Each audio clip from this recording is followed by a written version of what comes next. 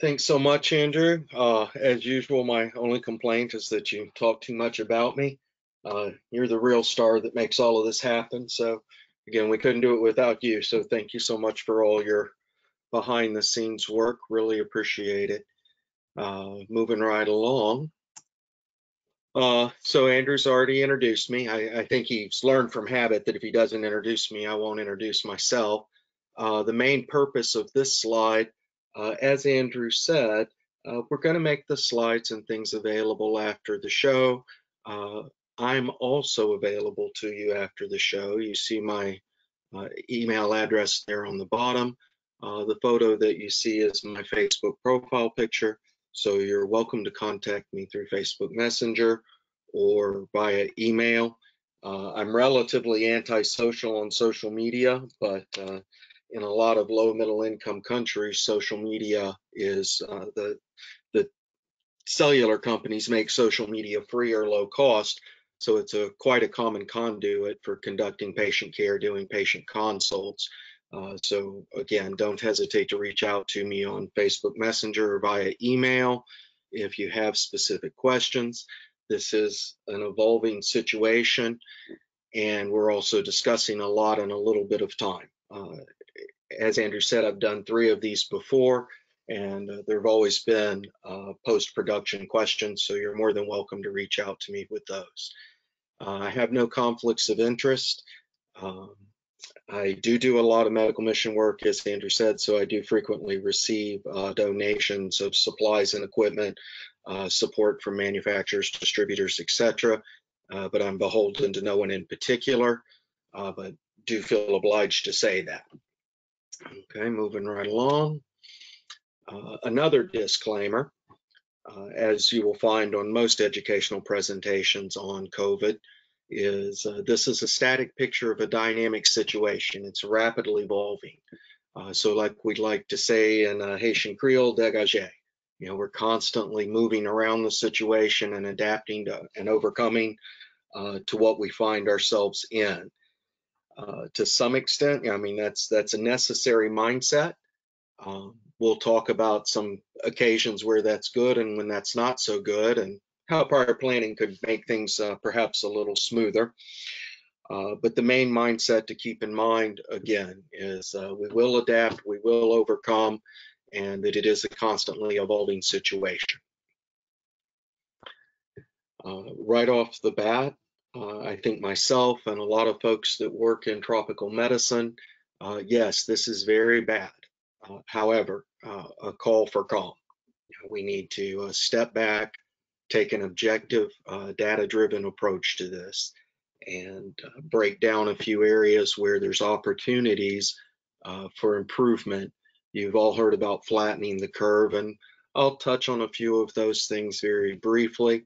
But the main thing is taking a step back and objectively looking at the situation that we found ourselves in, and how can we adapt and overcome and optimize it to keep ourselves and our patients safe and get through this as quickly as possible with optimum outcomes. Some of our WATM talking points, as I just said, COVID requires a data-driven proportionate response. I won't read the whole thing to you, but this outbreak, the whole drive of this particular presentation and our organization as a whole is that this outbreak requires an emergency management approach, multidisciplinary and data-driven. We are being buried in a flood of information, quote unquote information. So I'm going to try and parse some of that out for you, so that we can take a realistic look at our options going forward.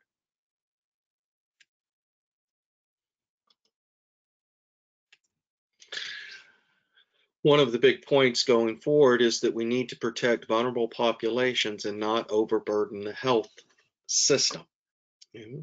Our initial numbers coming out of China actually are not that bad. However, there's a lot that's unknown. We don't know the attack rate. We do know, much like many disease processes, mortality is higher in the elder, and particularly folks with chronic comorbidities. A very relatively small percentage of the patients require ICU care. This is in contrast to some of our other similar viruses like MERS.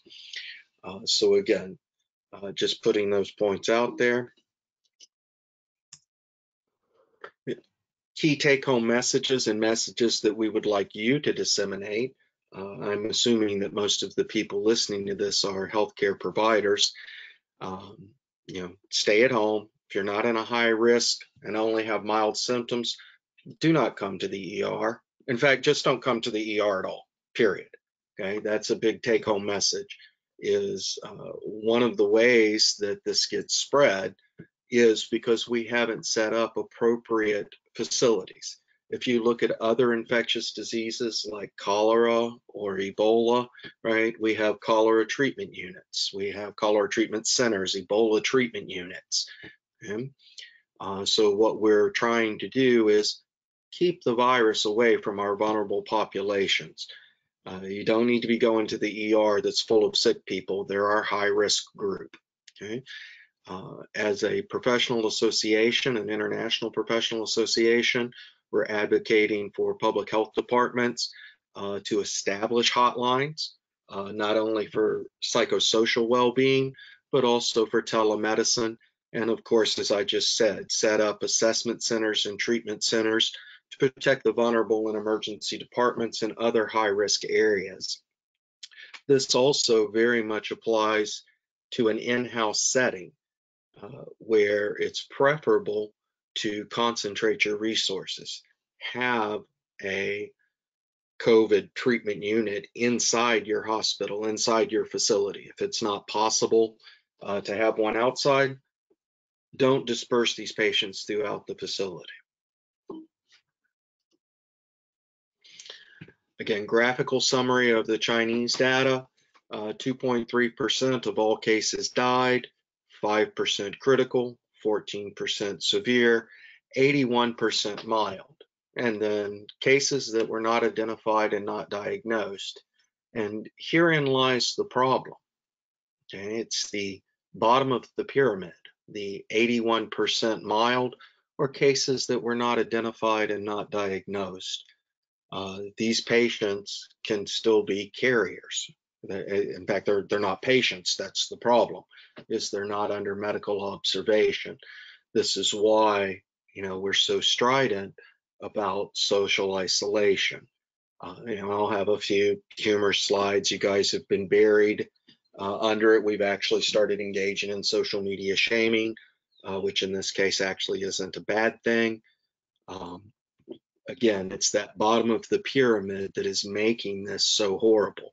The cases that are easily identified are relatively easy to isolate, quarantine, take the appropriate droplet precautions with.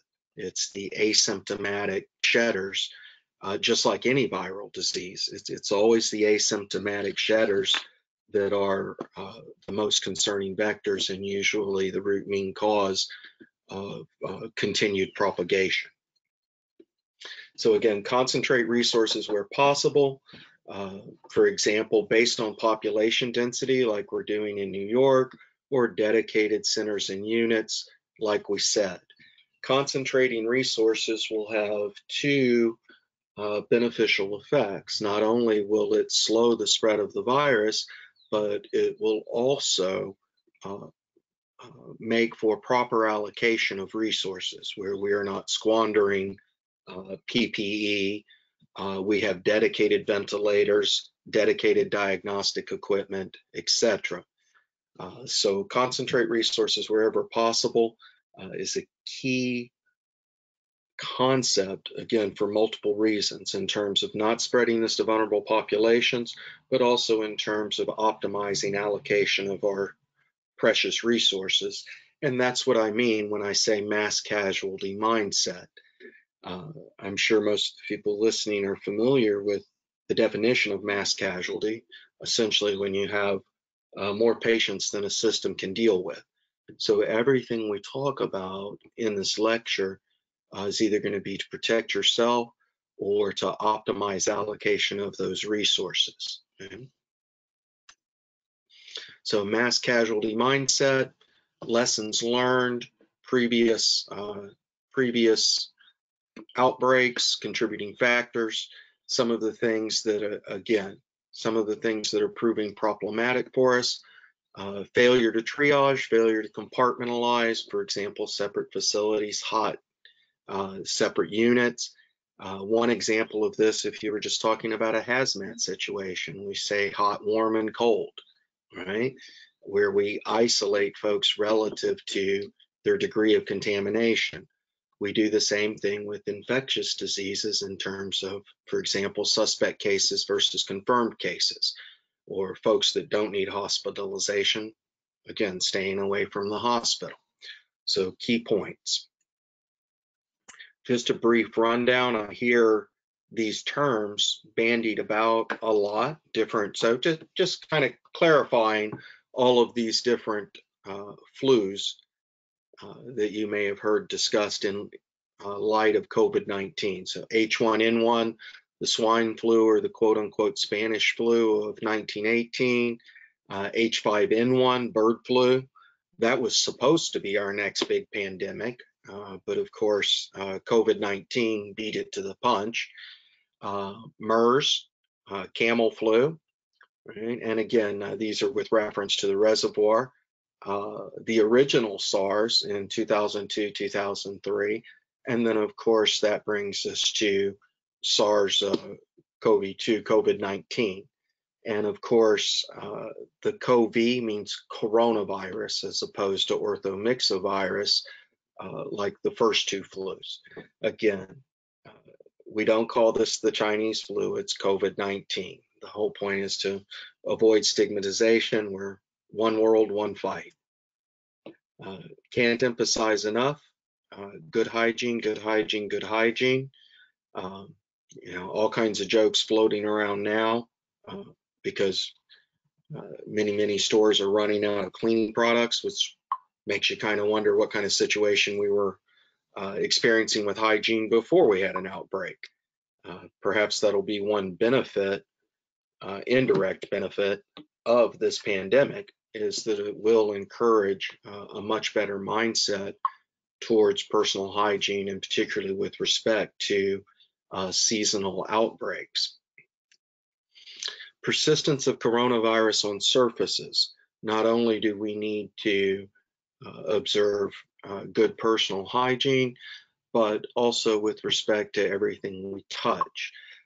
This is a study that just came out recently. Like a lot of the studies, I would issue the caveat that it is evolving information. When we say persistent, that doesn't necessarily mean infectious, but again, good guidelines for knowing how long the virus can last and encouraging proper antiseptic technique. A good point for healthcare providers, things that you need to do for entering your home. Those of us who work with things like C. diff, we do things like this all the time. So come home, don't touch anything, shoes. I'm very fortunate. I have a mudroom and a back carport, so my neighbors can't see me getting naked before I walk in the house. But these are all things that are strongly recommended. You know, leave as much as you can outside of your house, clean it, you know, have separate overgarments, things that you use regularly. Like I don't even wear a watch anymore. I kind of got out of the habit working neonatal ICU, but then I got back in the habit, and now it's like, now I don't wear a watch. It's one more thing to pick up contamination. So just some general guidelines on cleaning everything. You don't need me to read the entire infographic to you. The main thing is it's meant just to make you think. Again, stay at home, flatten the curve. Again, we have an unknown attack rate. Why are we concerned with flattening the curve? To reduce infrastructure strain and ensure proper allocation of resources. So again, these are just humorous graphics, but things that you can use to get the point across. The first graphic, of course, is not accurate because we have no idea of the attack rate, but it does get the point across that our asymptomatic people are the problem here. They're carriers, asymptomatic carriers. So basically, take home message, stay home. No hoarding. Hoarding is not necessary. Okay? I don't know what the fascination is with toilet paper, but there you go. The one point that I do want to make about hoarding, if you're not familiar with American slang, we, especially in the military, we talk about the 6 Ps. Prior planning prevents pretty poor performance. So there is no need to hoard, but we do need to look at the situation with open eyes, especially with respect to our medically fragile patients. Wadham recommends that you have at least a month's supply of medications. Think about supply chain disruptions, things like that. If you have consumables, that are medically necessary, like for example, if you use a BiPAP machine or a home ventilator, things like this. So think about your medical supplies, think about your medications. So triage, how do we keep from commingling folks? Well, symptomatic recognition, of course, is important. So here I just give you a rundown of the common symptoms, and I've used a mix of United Kingdom and United States resources, as well as some Chinese here. So for my Americans colleagues, if you see spellings you don't recognize, again, it's the Queen's English. So our common symptoms, uncommon symptoms, severe disease. Again, I can't emphasize enough that it's the asymptomatic folks that we're worried about, and that's why we point out these uncommon symptoms. Like, for example, it's associated with a dry cough, but a wet cough is an uncommon symptom. Other things that I would point out as we move on to the treatment section is that two of the big problems that these patients have that significantly contribute to morbidity and ultimately mortality, of course, is acute respiratory distress syndrome and renal failure.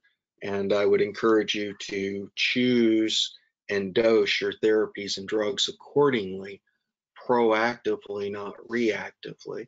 For example, when we talk about airway management and mechanical ventilation, the time to go to lung protective ventilation strategy on a suspected COVID patient isn't when they're fulminant and their lungs are already damaged. You don't want to be going down on your tidal volumes after they're damaged. You want to be proactive, not reactive. Look at the projected clinical course. Adjust your vent settings accordingly, proactively. The same thing, knowing that the kidneys are going to take a hit. Constantly monitor your renal function, your urine output. Very important to remember that we don't have good markers for acute kidney injury. So we're often there's a lag time that the kidneys are taking hit that we can be unaware of. So you really got to have your antenna up and be watching for those things. Because that's what kills COVID patients once they're bad enough to get admitted to the ICU, lungs and kidneys. So I can't emphasize enough, proactive, proactive, proactive. Think about those lung ventilation strategies early on and watch those kidneys like a hawk. Here, just giving you one example from some of our UK colleagues. Don't forget the bubbles. Those of you that know me know I started out in adult battlefield trauma and kind of found myself in pediatrics. Don't Forget the Bubbles is a really good pediatric resource, but in this case, their practical triage guidelines are applicable across the board, even though they reference pediatrics. So I would encourage you to look at them. They basically reiterate what we've said thus far, but try and break it up with respect to population density as well as resource density. In other words, a community hospital versus a level 1 trauma center. Moving from peds to adults, adult clinical evaluation guide. This is from University of Central Florida. So again, symptomatic recognition, Here we go through the labs, procalcitonin. Clues to COVID, of course, are going to be leukopenia. And again, remember, that's severe. That's severe. Fever seen in 75% of the hospital cases, but almost 50% are afebrile on admission. This is why the testing is such a sticking point and so crucial. And we'll touch on that briefly later. But it's really important to have a high index of clinical suspicion because we don't have rapid point of care testing. And again, this is how this turned into a pandemic, okay, is failure to recognize and separate patients based on an index of clinical suspicion. That's one of the reasons why one of our big guidelines now is that if you have mild symptoms, stay home, stay home. Okay.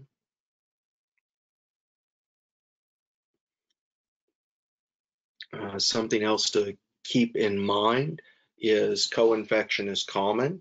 So don't lose sight of the concept of distracting mechanisms of injury or distracting mechanisms of pathology. Just because your patient pops positive for a bacterial pneumonia or infection, septicemia, something like this, doesn't mean that they don't have COVID. So really asking everyone to keep their feelers up. Now, moving on to imagery, I'm going to, this algorithm talks about chest x-ray. Again, that's because this is a teaching hospital that came up with these guidelines. One of the evolving trends, and I'm going to give you quite a few slides on it, is using point of care ultrasound in screening patients. And there's many advantages to point of care ultrasound. Now, it's not a slam dunk because the findings aren't necessarily specific to COVID. But again, when we're looking at COVID, it's clinical index of suspicion based on a constellation of symptoms. So using point of care ultrasound in place of x-ray can help us in many ways. The x-ray itself isn't specific either. A patient could have ARDS through some other mechanism rather than COVID. So most common findings on x-ray, patchy consolidations, peripheral distribution. I'll show you some unilateral findings on x-ray or CT, 14 to 25% early on. Then we progress to that ground glass ARDS appearance.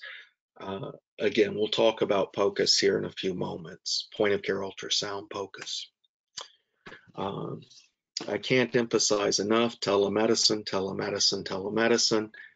In these, again, keep patients away from the emergency room, keep patients away from the hospital. Important not only for reducing infection, but also helping us allocate resources at a time when we're already stretched thin.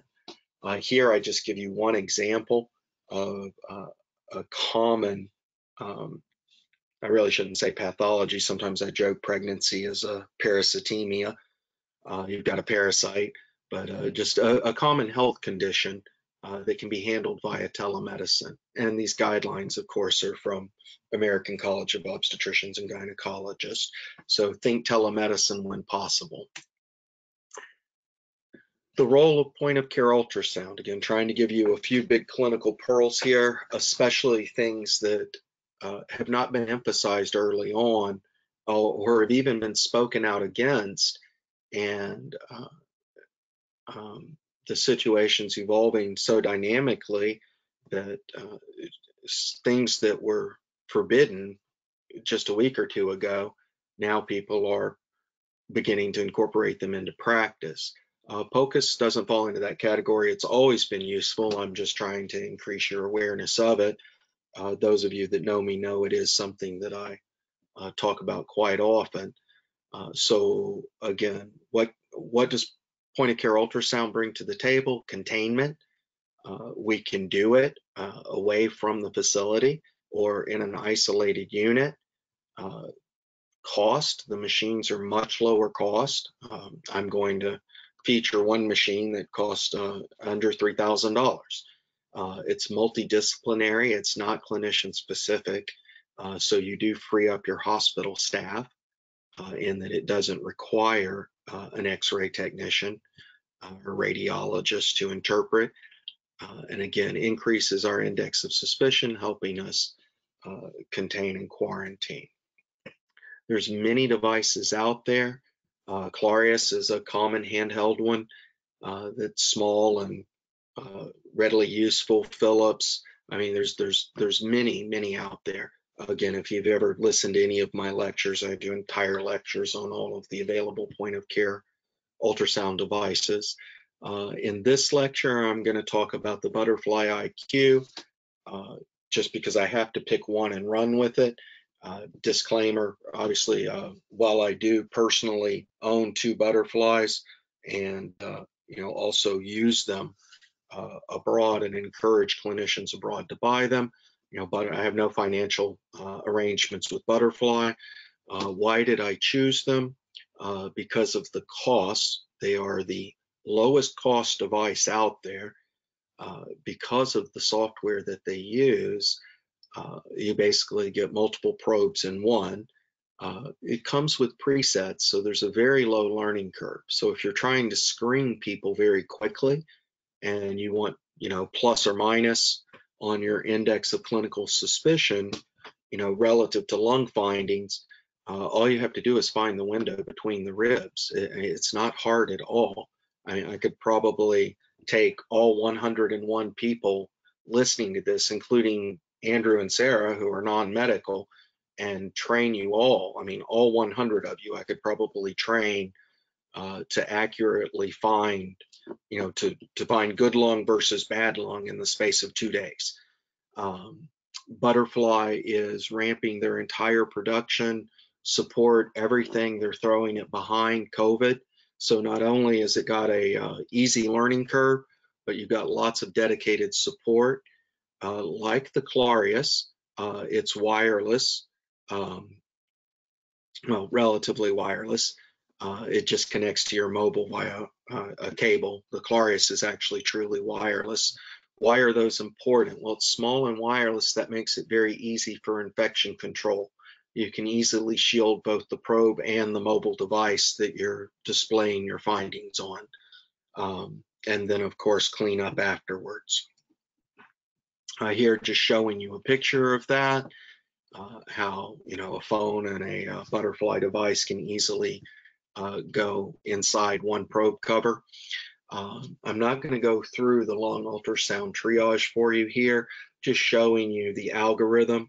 And again, Butterfly is very appropriately, like any ultrasound manufacturer should be, very appropriately cautioning, this is not a slam dunk. It just contributes to your index of clinical suspicion, which in COVID is what we're running on. There's no one cardinal sign or symptom. So early literature suggests that patients with confirmed COVID, typical lung imaging features, pulmonary ground glass or consolidation lesions, peripherally located bilateral, favor the lower lungs. B lines is what you're going to see. We call them B lines. I'll show you a picture in a moment. Discontinuous rough appearance to the pleural line with subpleural consolidation. And then, of course, foci in the posterior and lower lung fields. And again, this isn't specific. These findings are from, they're relative to all point of care ultrasound, just like the X-ray findings that I gave you. I took the blurb off of their COVID specific website, but you will find these findings with any ultrasound device. So again, showing you the A lines in normal lung, and then the B lines looking through the ribs there, with the skip lesion as the last one.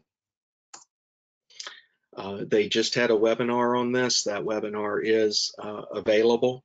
I would strongly encourage you to listen to it. I know other manufacturers and suppliers also have webinars out there. So again, I don't mean to advocate for necessarily any one particular device over another. This just happens to be the one that I'm most familiar with and that I currently use the most. This is also the one that we are using in Georgetown Public Hospital in Guyana for rapid screening as well. Okay. And they are compiling a library. They're asking everyone, whether you use their device or not, they're maintaining an ultrasound library of abnormal lung findings in COVID, as well as associated comorbidities, etc. So again, would strongly encourage you to investigate those resources. Moving from triage to transport, again, I'm very big on transport from having, worked with infectious diseases in a wide variety of environments and countries. One key to stopping spread is, cohorting patients. So just a few quick pointers on transport.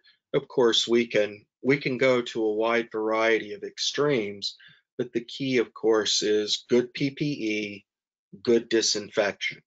I mean, that's where it starts. Where does it end? Well, during Ebola, we would literally put bubbles inside of ambulances and aircraft, and all the patient care would literally take place in a bubble that could then be taken out. So you have a whole extreme, but it begins with good PPE and good, of course, good disinfection post-patient transport. Just giving you one resource here, CAMES.org. They have a plethora of posts and guidelines and things on their website. I apologize for not putting the European one up, but again, I switch fluidly between America and Europe in terms of the resources that I choose here. Speaking of which, there's a UK one, Air Med and Rescue. Really good article just came out, patient air transport in the COVID-19 pandemic. So would strongly encourage you to view those two resources. I know not everyone that's listening participates in critical care transport, so I deliberately did not go into it that much. Feel free to hit me up offline if you do have specific questions about your local policies, procedures, and protocols. I'll be delighted to help you with that. Treatment. So big things that we're looking at in terms of treatment, of course, droplet precautions, transmission, keeping ourselves safe, keeping our other patients safe. So we'll go through a variety of things here. As was mentioned earlier, the psychosocial dimension, we did a podcast on that earlier today. I cannot emphasize enough that if you don't take care of yourself, you can't take care of the patients. There's numerous resources out there. WATM, because we are a worldwide organization, we use the World Health Organization as kind of our go-to default. The CDC also has wonderful resources, as does the ECDC. This particular one, just a nice graphic, things that you should think about. Comes from University of Colorado Department of Psychiatry. Pace yourself, good health habits, get your sleep, get your workouts, eat regular meals, teamwork, teamwork, teamwork, whether it's at home or in the healthcare environment. Okay, stay connected, can't emphasize that enough. Okay. Speaking of keeping yourself safe, something I'm not going to beat you about the head and shoulders with is PPE, but I cannot emphasize it enough. The World Health Organization, the CDC, both have extensive training on their websites from cholera, Ebola, COVID, right? I've dealt with all three. So here just showing you the general way of putting it on. And of course, it comes off in the reverse order. What this slide doesn't show you, of course, is that it's always best to have a spotter. People make mistakes. We're under stress when we're taking care of COVID patients. It's a stressful situation at home and at work. So the more sets of eyes we have, the better off we are. So, if I could add one note to this that I left off was use a spotter. Okay? Use a spotter and train like you fight. Okay? Before I went to West Africa to work in the hot zones, I went through multiple classes, and that's even though I had already had extensive training, both with infectious disease and incredibly toxic substances in terms of donning and doffing PPE. I still put myself through multiple rounds of refresher training, 3 rounds of refresher training before I went into the hot zone for the first time, and then started, of course, working in the hot zone and teaching, donning, doffing, etc. Okay. And again, if you have any question about if this is too vague for you and you're having trouble locating specific resources or videos, don't hesitate to ask me. I'll be happy to point you in the right direction. I cannot emphasize enough, we're in healthcare. Part of being in healthcare is that we have a natural tendency to put others before ourselves. There is no emergency in contagion. Never, never, never. Proper PPE, proper decon, every patient, every time. Okay? There is no emergency. There is no excuse for not using proper precautions for yourself and your environment. Okay? A dead healthcare provider isn't helping anyone.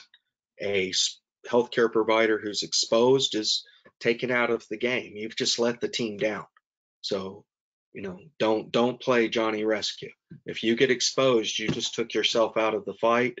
You've let the entire team down, and you have compromised patient care for other patients. Okay, cannot emphasize it enough. There is no emergency worth not taking the proper steps with PPE and proper decontamination. A big concern with COVID, of course, is, well, there's only a small percentage of patients that require ICU care, but more and more people are being called on to deliver that care. Society for Critical Care Medicine has created a wonderful resource. It's basically a combination of 2 of their classes, Fundamentals of Critical Care Support and Fundamentals of Disaster Management. So here I just give you a screenshot, and I'll give you a screenshot of the disaster management later. But this goes through ventilator management. It goes through common comorbidities in ICU patients, things like this. It's entirely free. This is actually what I'm using to get a lot of people up to speed around the world, both in the US and abroad. This is specifically what we're using in Guyana. Because of course with the travel restrictions, I can't go in person. I can only do, teletraining and distance learning. So I can't emphasize enough for non-ICU, for folks that don't routinely work ICU. I'm only, this is just a quick screenshot. It's not showing you the plethora of free coursework that's available here. It's really quite complete. Very good at getting people up to speed on operating ventilators, taking appropriate infectious disease precautions, things like that. And again, I'm sure you've all heard the saying, especially if you've hung around with me, education's the most powerful weapon to change the world. So how can we, this is putting a strain on our resources, so how can we make a bunch of resources quickly? What's the weakest link? It isn't that we don't have enough ventilators, it's that we don't have enough people to run ventilators, and we don't have enough ventilators. So how can we produce more trained clinicians rapidly using resources like Society of Critical Care Medicine and Fundamentals of Critical Care Support, which again, they've largely made available for free here, along with Fundamentals of Disaster Management, which I'll show you a screenshot from that later. Airway ventilation. I'm focusing most of the clinical stuff, most of the slides I give you, on airway and ventilation because, of course, quite rightly, significant cause for concern for transmission when we talk about managing airway. I can't emphasize enough, this is another big argument for doing it in designated areas. If you do things in designated areas with appropriate PPE, it greatly minimizes the need for additional equipment and goes a long ways towards breaking the transmission chain. I won't go over this with you step by step. I'm just pointing out the Safe Airway Society as another international resource for you. And again, you can see at the top, right off the bat, they emphasize buddy check for correct PPE fitting, making sure that there's no gaps in your coverage with your goggles, your mask, your whatever you're using for eye protection. And then also, again, it says PPE fitting. I cannot emphasize enough, use a buddy check for decon as well. Okay, use a buddy check for doffing as well as donning. Okay. Another thing I can't emphasize enough, going along with my initial call for calm, Wadham's call for calm, there are a plethora of off-label, non-tested, non-validated MacGyvered solutions. I'm not going to discuss them. Bottom line, dedicated wards, proper PPE protocols and procedures. I understand that we have supply chain issues. Those are being worked on. In the meantime, some of the things that I've mentioned will help streamline things and conserve our PPE. And I give you some resources later for strategies for coordinating patient flow to conserve PPE. Cannot emphasize enough, what's the easiest way to avoid having a ventilator shortage? Early aggressive use of non-invasive ventilation. Okay? Just 2 weeks ago, this was completely forbidden because people were like, oh my God, it's going to aerosolize. No, not with the proper precautions. You can minimize the risk from aerosolization. If you use non-invasive positive pressure ventilation, it's going to help us conserve resources down the road. It's going to reduce morbidity and mortality because those patients aren't going, you're going to slow their progression or prevent it altogether into full-blown ARDS.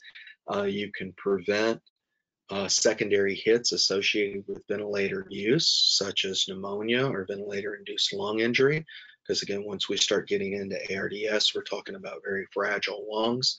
And it's the associated comorbidities that kill our COVID patients, of course, with ARDS being one of the leading ones, in close competition with the renal hits that I mentioned earlier.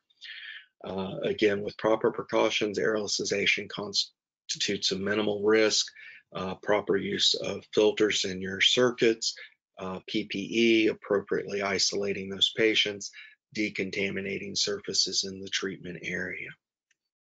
Okay. When we talk about non-invasive ventilation, don't forget high flow nasal cannula. Here I just show you one brand, Vapotherm.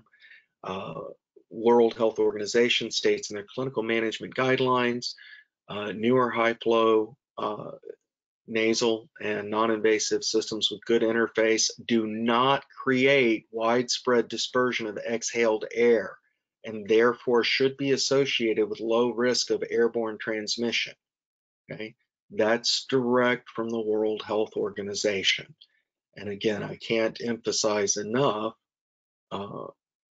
that using these early will not only conserve resources, but also promote better outcomes with your patients. Okay? An additional recommendation, of course, for droplet precautions, Respiratory Care Committee of Chinese Thoracic Society recommends placing a face mask if you're doing high flow therapies, such as high flow nasal cannula, which is displayed on this slide. And again, why am I referencing Respiratory Care Committee of Chinese Thoracic Society? Because right now they have the greatest degree of expertise of any particular population in the world. So the whole world's looking to China, and they're starting to get it under control. So some things to think about. Again, here just showing you Safe Airway Society, just another graphic from them on basic setup. If you have a negative pressure room, that's great, that's optimum. But again, COVID is not Ebola. Okay? Here, just showing you what we set up where. As much as possible, we try and keep things out of the room to reduce contamination, showing you what should be on your intubation tray, and of course, can't emphasize enough appropriate filters in place, in your circuits, where do they go, etc. Again, just another quick resource there for you, just showing you that there's quite a few out there. I tried to only display things that were valid or show best practices. If you can't read this particular graphic, I'll be happy to pass it on to you via email or Facebook. Just hit me up. But I've also given you the same thing from multiple perspectives. So the information's the same, even though the graphic changes. Another one for you again. This is from a Canadian team, and just showing you checklist. Cannot emphasize checklist enough. Hopefully you're used to doing checklists before you do invasive procedures. You definitely need to be doing checklists before you do invasive procedures that also involve risk of contamination. Again, cannot emphasize debrief enough. Okay? Cannot emphasize debrief enough. If I had to pick one shot, one kill, I recently posted this on my business Facebook page. I say business, it's a business and a charity, Critical Care Professionals International. ACRAC, which is an anesthesia professional society, has a wonderful, wonderful COVID airway management. It really is one shot, one kill, soup to nuts, everything you need to know. It's available for free download, wonderful graphics, etc. Also, I do regularly post things on that Facebook page, so you're welcome to find that as well, or just hit me up personally. Here, just a screenshot showing you. So initial triage, escalating support, endotracheal intubation, and ventilator management. So basically everything you need to know in 40 minutes based on the World Health Organization guidelines, which, as I said, that's as a professional association. We are the World Association for Disaster and Emergency Medicine, so we default to the World Health Organization guidelines. And then in addition to being able to download the presentation, you can also download the checklist. Okay? I've looked at them.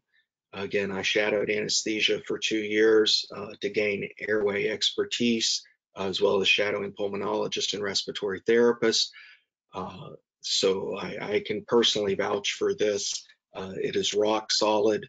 If you're looking for, one shot, one kill to get your feelers up across the board on all of the aspects of airway management, from initial assessment through non-invasive ventilation, all the way up to ventilator management and lung protective ventilation strategies, this is a great resource for you. Again, entirely free and clinically validated.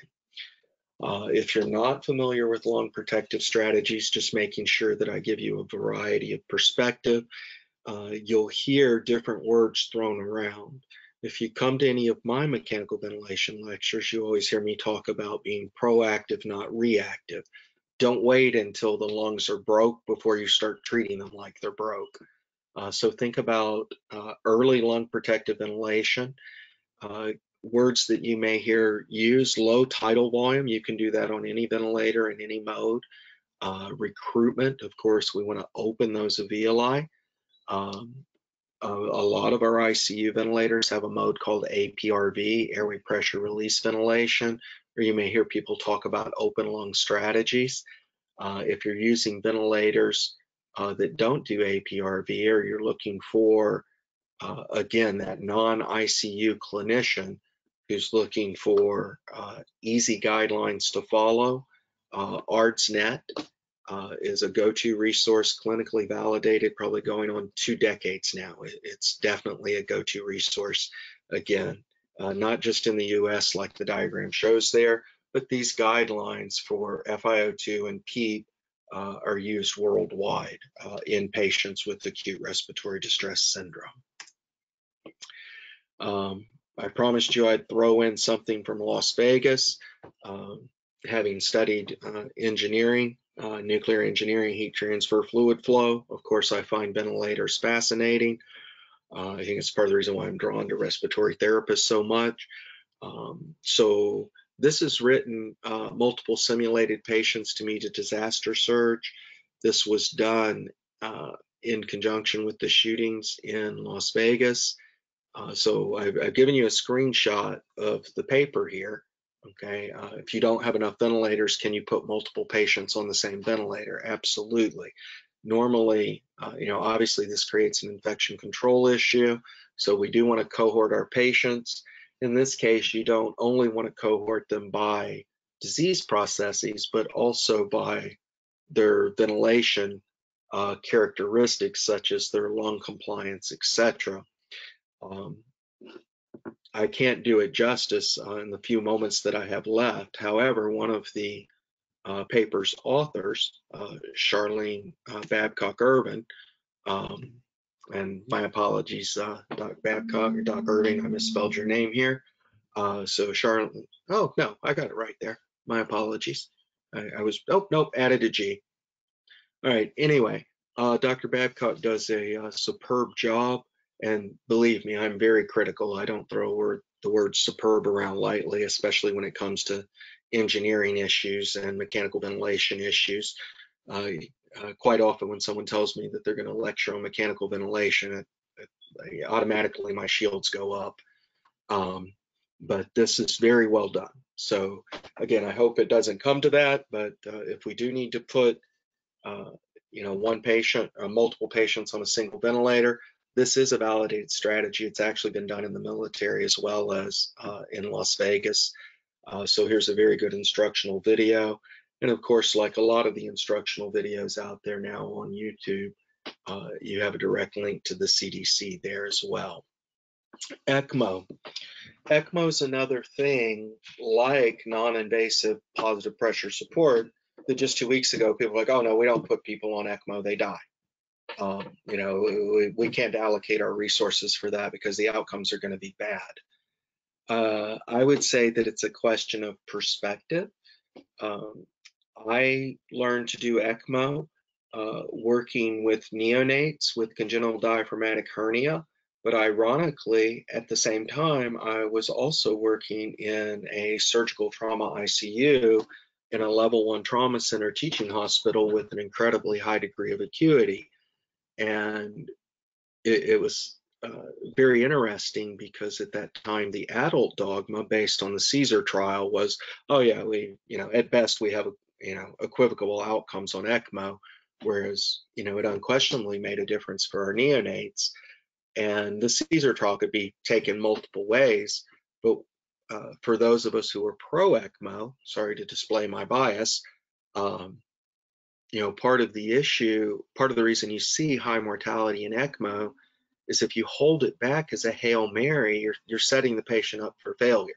The time to do ECMO is early when you have a high index of clinical suspicion with regards to the patient's projected clinical course. It's not well, we've tried everything, we may as well put them on ECMO. So also, extracorporeallifesupport.org is your go-to resource. And there's also the European ELSO Society, which I believe you can link to from here. If anyone can't find the European Society, again, feel free to hit me up. I didn't mean to leave them out. They also have excellent resources. I believe these link to each other, the ELSO in America and European ELSO. I believe if you go to one, you find the other automatically. I'm just so used to switching back and forth between the two of them. But again, a dedicated session. I can't emphasize enough. Consider it early, and this also plays into those transport decisions. Your sickest of the sick should not be dying in community hospitals, right? They need to be going somewhere where we can escalate early, and then maybe we can start reducing that segment of mortality, okay? I don't believe in feudal care, but I do believe in aggressive care. So I think that, my personal bias is that we don't consider ECMO early enough. And literally in the space of a month, the world's attitudes towards using ECMO and COVID have rapidly evolved and escalated, and it's being used more and more. So please consider incorporating that in your armory. Quick hits, things people ask about as we start to come to a close, things that I get asked about repeatedly. Two strains, yes and no. Yes, they differ, but we're still busy working out the genetics. In terms of phylogenetics, they're not different enough that we call them two separate strains. Reinfection, highly unlikely that someone got reinfected. They may have, we're still working out the natural history of the virus, but basic principle of immunology. If we sensitize the immune system, it does confer a degree of immunity. In fact, there's even some research going on right now, just like there always is with novel virus pathogens, about using survivor serum, to transfer immunity to ICU patients. Testing's evolving very rapidly. Of course, the testing splits into two basic types. For you molecular biology geeks, guilty as charged. We can do immunology-based testing, and we can, of course, do PCR, polymerase chain reaction, genetic amplification. Right now, that's the one that has the greatest degree of FDA approval. I should say the only degree of FDA approval, but I believe there's some immunoglobulin immunology-based test in the pipeline for approval. And of course, those are very rapid. A lot of your RDTs, your rapid diagnostic tests, are based on immunology and chromatography. Ibuprofen, totally fine. Again, part of the reason I mention a lot of the things I mention is because we're being buried under all of this information, disinformation, misinformation. Ibuprofen's a classic example. A physician speculated that ibuprofen might increase morbidity and mortality, and the next thing you know, it's on the internet that the World Health Organization is recommending that we don't give ibuprofen to COVID patients, which absolutely wasn't true. Okay? Ibuprofen's fine. Hydroxychloroquine or other quinine derivatives there's multiple tests underway. One small study's been done, definitely demonstrates a degree of efficacy. They're not recommending it so much for pre-exposure prophylaxis, but definitely post-exposure, to help reduce viral load. There's many other trials going on out there right now with retrovirals. In this case, I do take a step away from the World Health Organization and point you towards the American Center for Disease Control. They have a really excellent summary that is updated daily on which clinical trials are in place, not just in the US, but also around the world. And I'll point you towards some other resources as we start to close up here too, that you can flag for evolving pharmacologic treatments. References, resources. I gave you the FCCS resource earlier, Fundamentals of Critical Care Support. If you scroll down on that page, this is what you're going to find. So, and why is this important? This comes from Fundamentals of Disaster Management. It's totally free. It's totally validated. This class has been taught for a really long time. Big things here that are important, the three right in the middle: augmenting critical care capacity, disaster triage, and sustained mechanical ventilation outside the ICU, because you're going to see all of those things. We've seen all of those things with COVID. I mean, just if you don't think COVID's a disaster, just cross the word disaster out and write mass casualty, right? Modify staffing and space when number of patients overwhelms capacity. Mass casualty mindset. That's the footing that we're on. Disaster triage. And this also incorporates not just ethics, but as I mentioned earlier, principles of isolating relative to degree, suspect, probable, confirmed, etc. Sustained mechanical ventilation, we've already talked about, and then some good PPE things here as well. Again, entirely free. Speaking of PPE, we have a saying in the military: the more you bleed in training, the less you bleed on the battlefield. There's numerous resources out there for simulations. I'm pointing you towards the World Health Organization. Of course, the Brits have a very lovely one too with the NHS. I just chose this one because, again, WATM, we use World Health Organization. If you were to scroll down on this page, you would find a complete checkoff lists. And again, cannot emphasize enough, train like you fight. The more you bleed in training, the less you'll bleed on the battlefield. Why don't you make a mistake, when you go in the Ebola treatment unit? Because you did it 100 times before you went in the Ebola treatment unit, or even into the triage area. Okay, so train like you fight, train like you fight, train like you fight. Everything you need here, it's fire and forget. If you just scroll down on this page, you'll find everything you need to conduct training for donning, doffing, and disinfection, both in person and online. Again, can't emphasize enough, huge amount of information out there, a lot of it misinformation. So kind of taking a humorous look. Social media can be very good for some things, very bad for others. So I encourage you to choose your media sources carefully and choose what you trust. That's why I only use a few, not because I want to be in an echo chamber, but because I use trusted and validated sources, as does WATM, and as I recommend here. Some of the ones that I recommend specifically, of course, WATM.org, the World Health Organization, CDC, Butterfly that I mentioned earlier, British Medical Journal, New England Journal of Medicine, Lancet. They've all made all of their COVID materials available for free. Information is beautiful, validated graphics as far as the COVID outbreak. If you're interested in formal coursework, London School of Hygiene and Tropical Medicine is offering a free class that just started on COVID-19 through Future Learn. So again, screenshot for you there, totally free. I mentioned I would give you a resource through National Institute of Health, Lit COVID, keyword here, curated literature hub, tracking up-to-date scientific information. Okay, most comprehensive resource on the subject, central access. Okay, they're updated daily and categorized by different topics, geographical location, etc. So again, Lit COVID. If you just search for that, you'll find it right away. Professional societies, please do not forget to look at society-specific guidelines.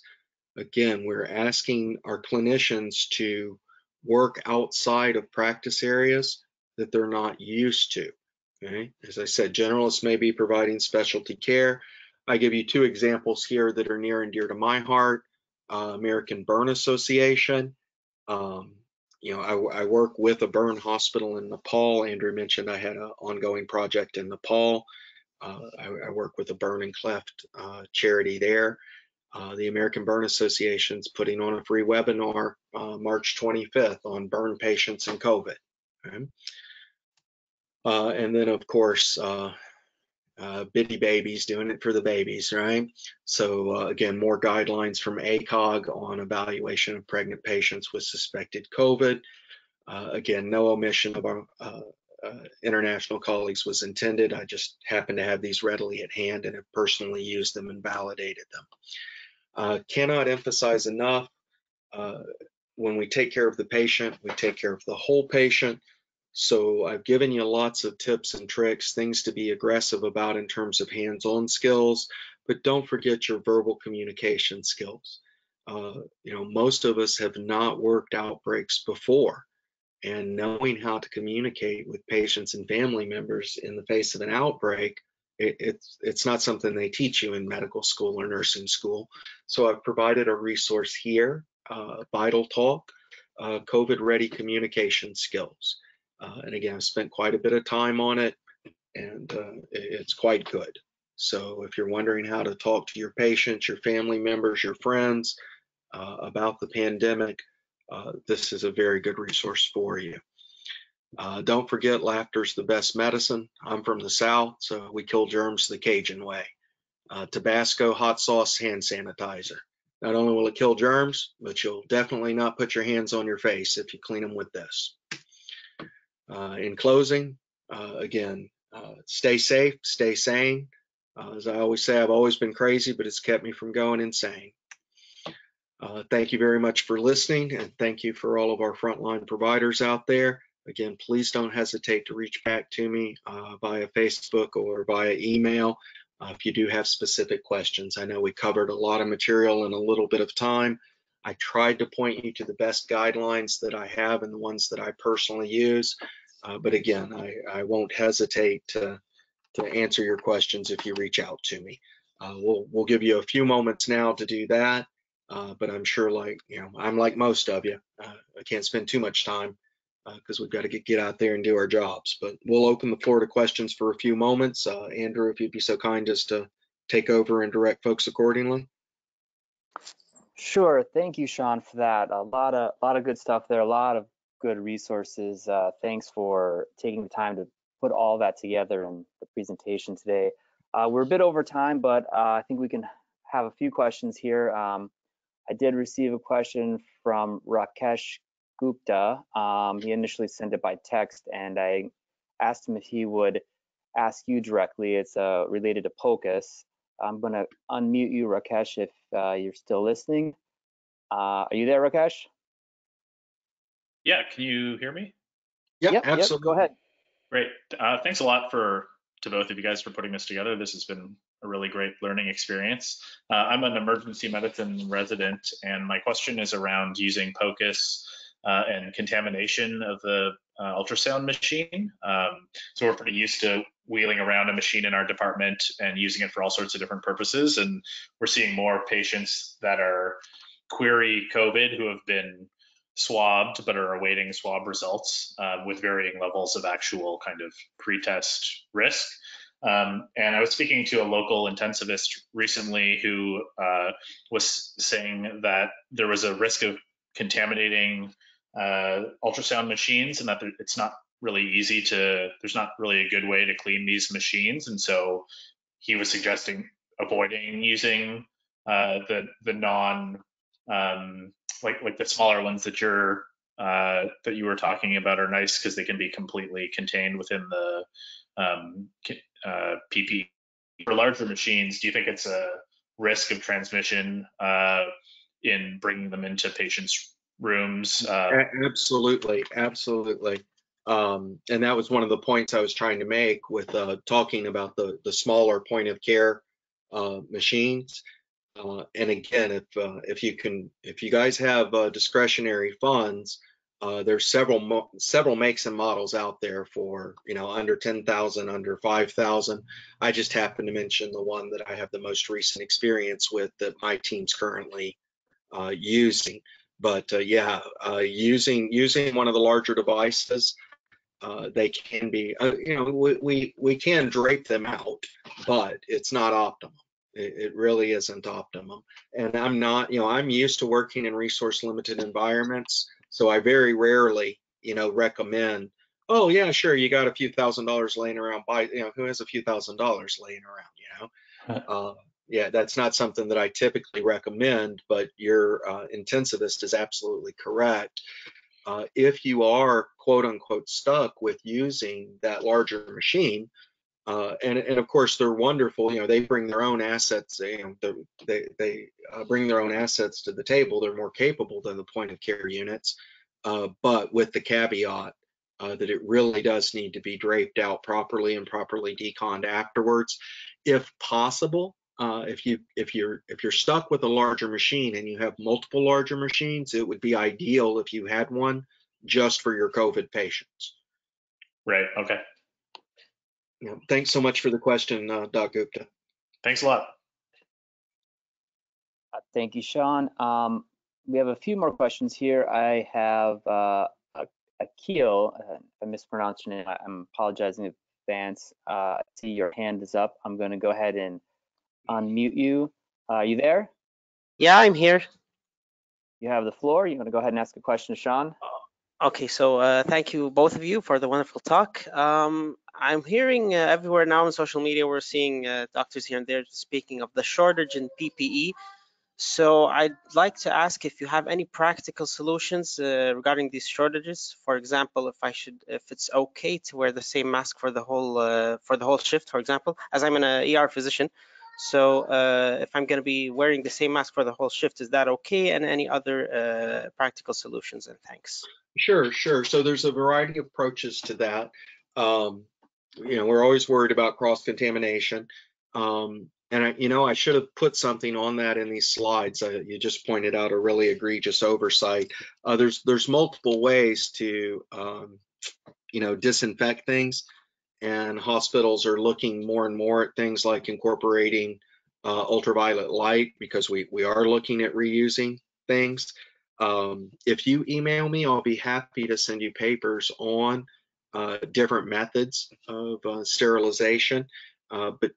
And again, I don't work in your practice environment, so I don't know, which patient you're going to and from. But low risk patient population, especially if you guys are being aggressive about segmenting your possible COVID patients, you should be relatively fine with what you're doing. And then in the meantime, of course, not only are we looking at ways of sterilizing that equipment, but also increasing production and making our supply chain a little more robust. But in terms of personal protection in the moment, what you're doing is probably okay. I would need to actually be where you're at to make certain, but in general, it's okay. Does that make sense? Did I lose you? I had already we had already muted his microphone there. In fact, I'm not seeing him on the call now. I think he may have dropped off. Oh, here we go. You still there? I'm sorry. Yeah, okay. I was muted, so I didn't know what to do. Yeah, it does make sense. Actually, it's okay. So actually, we do segregate. We have a segregated a room just for suspected cases, and then another area for every other person. So, so people who are going to work in this place are just going to be working in this place, and people dealing with COVID are just going to be dealing with COVID. So Yes. actually, I don't want to take too long, but is there any resource for how we can actually sterilize these equipment? For example, if I have a plastic face shield, will it be okay to just rub it with alcohol or give it to our technicians and they can deal with it? Yes, absolutely. There's definitely ways to deal with it. And as I mentioned, if you email me or hit me up on Facebook, I'll be happy to pass you along some papers. Sure. Because again, remember, I'm used to working in low resource environments. So we have all kinds of ways, and the FDA is actually fast tracking some stuff and issuing guidelines literally even as we speak. So it's nothing I can tell you quickly, other than what you're doing is good. And then if you email me, I'll be delighted to send you some additional information at the institute. Thank you very much. Okay. Thank you, Dr. Akil. Appreciate you. Thanks. Who else we got? We had a question from Dustin about how to access this on YouTube. And we'll be sending out an email within a few hours. We'll do a little edit to the clip, and then we'll have to upload it to Wadham's YouTube channel. And once we get that done, we'll share that link as well as the link to the slides and Sean's email address as well. And hopefully that'll be done within a few hours of this. We have a question from Lynn about asymptomatic patients. I'm going to go ahead and unmute Lynn. You there, Lynn? Yes, I am. Hi, thank you. This was an excellent talk.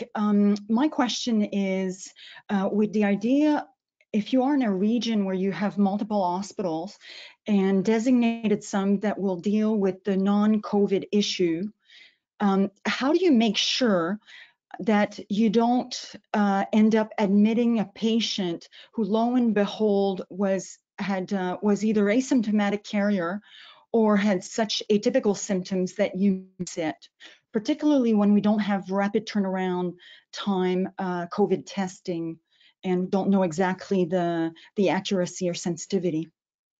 Yeah, so yeah, there's the rub. And so basically, like you said, the first key is having designated areas. next key, having a high clinical index of suspicion. And, you know, when in doubt, they get treated like they've got COVID. You know, I mean, everyone can get fooled. You know, it's an honest mistake. But if there's any doubt in your mind, you know, that's what we did during Ebola. That, you know, we would separate, you know, segregate patients, and it's like, okay, yeah, this one's, you know, this one's iffy. You know, so we're not going to put them with the confirmed patients, but at the same time, we're not going to, you know, they're sick, but we're not going to quarter them, you know, in the general hospital with general patients either. And you know, I mean, you do your best, you know, and if So everyone, would you, go ahead. would you recommend then that even in your non-COVID designated hospital, that you have another segregated or walled off area for those iffy patients Yes, that you're absolutely, not sure yet? absolutely. Okay. Yeah, apologies to your hospital administration if I just gave you ammunition in a running gun battle, but I'm on the side of the practitioner. So holler at me, sister. I'll give you more ammo. So yeah, absolutely. If you have Thanks. any possible inkling, they need to be segregated. Absolutely. And even if, like you said, I mean, they're iffy. It's like that. That's the horrible thing about this disease, is that there are so many, you know, there's no hallmark sign or symptom. So yeah, even if they're iffy, put them, you know, separate them out, you know, guilty until proven innocent. So yeah, you're taking the right approach. Absolutely. Thanks Thank so you. much for yeah, thanks so much. That was a great question, Lynn. So I'm sure a lot of people have that same question. And yeah, it makes me mental. I mean, literally multiple times a day, I get reports and people asking me about patients, you know, possible patients cohabited, and on, you know, that they haven't separated out the cohorts. And it's just like, are you kidding me? You know? So yes, very good question. Can't emphasize that point enough. Thank you so much. Who else we got, Andrew? We have, looks like one more. Okay. Let's go ahead and Melody has her hand up. I'm gonna go ahead and unmute you, Melody. You'll have the floor. You still with Are you us, there, Miss Melody? Yeah, it looks like Melody, you have your, oh, there we go. You had your Oh, microphone hi. muted.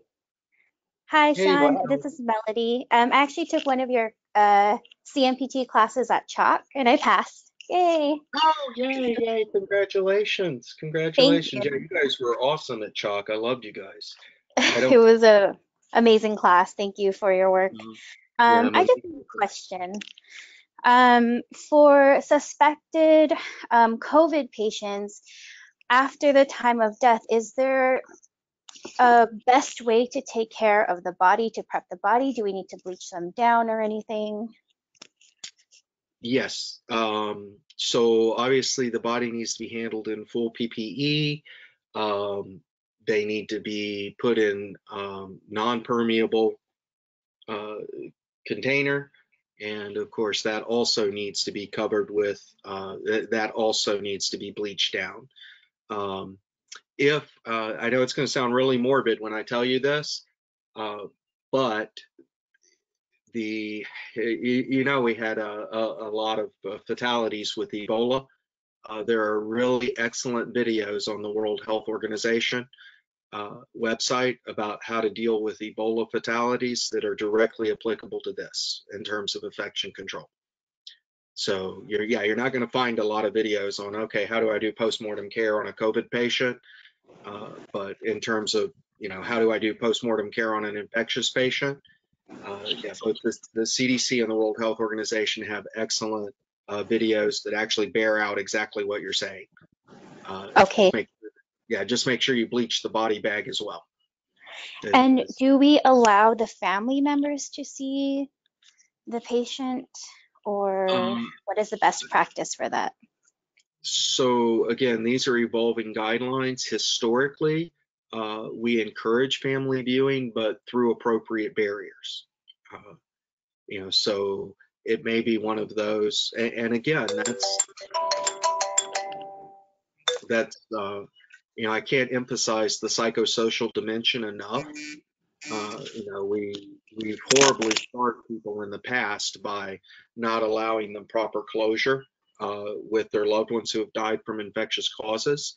So yeah, absolutely. I mean, if you don't have I seriously doubt you currently have a designated area for viewing because we simply don't have a high enough incidence of fatalities, but it's definitely something you should discuss with your team about, okay, well, hey, we're going to convert room such and such because, it has windows.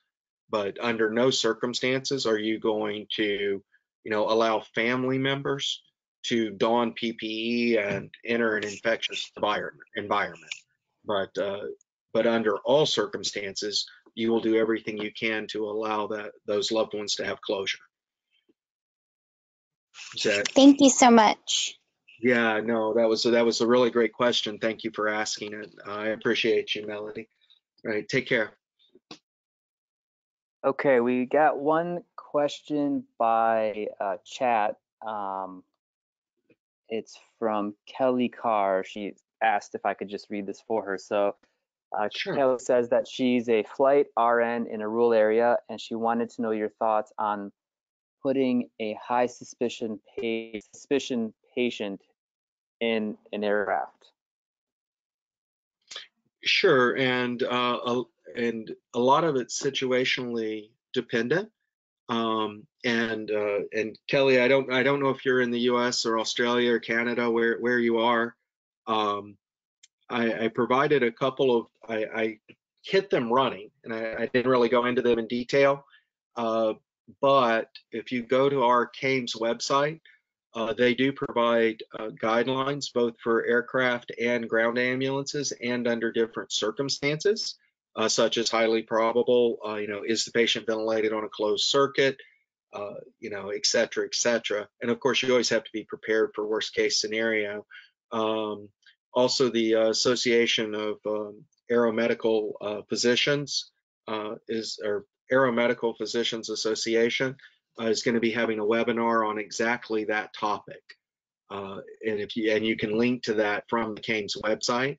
I personally don't have a problem with it. I transported probable Ebola patients by ambulance. I personally don't have a problem with it, but then I was personally responsible for preparing the ambulance for transport as well as decontaminating it afterwards. So with the appropriate precautions, I have absolutely no reservations at all. And if you need more guidance on the appropriate precautions, again, the CAMES website is kind of a hub that links to a plethora of resources. And if you still can't find what you're looking for, again, please don't hesitate to hit me up via email or Facebook. I'll be delighted to answer your questions further, because as I said in the webinar, your safety comes first. And if you have concerns about your safety, that means you're not giving optimum patient care.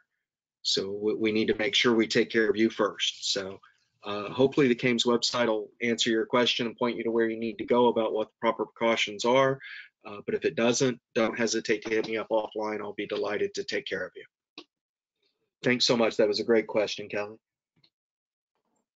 And Kelly just wrote back and says thank you. So, and I just want to thank you, Sean. I don't see any more questions, and we're actually at the 90-minute mark, so I think it's a pretty good time to wrap up here. Yep. Thank you, everyone, for participating, and apologies that we couldn't have more capacity for this webinar. We did try to increase it unsuccessfully. As stated, we will be sharing the link to the video and the slides and Sean's email address. Hopefully within about 2 hours, we'll have that all online and send that out to everyone by email. And don't forget the podcast on psychosocial issues. And I'll also include the link to the podcast we did this morning, which was quite good. It's about a 20-minute kind of discussion, and I think it could be quite of use for participants on this webinar as well. So with that, Sean, I just really want to thank you. Thank you. I know it's nearly half hour over the scheduled time, so thanks for donating that extra 30 minutes of your time. I know you're very busy, and I know your phone's been ringing off the hook a lot lately. And everyone, just be safe, and we'll get through this together. Yep. Yeah. All right. Thanks so much, guys. We'll see you on the Ethernet. Take care. Bye-bye.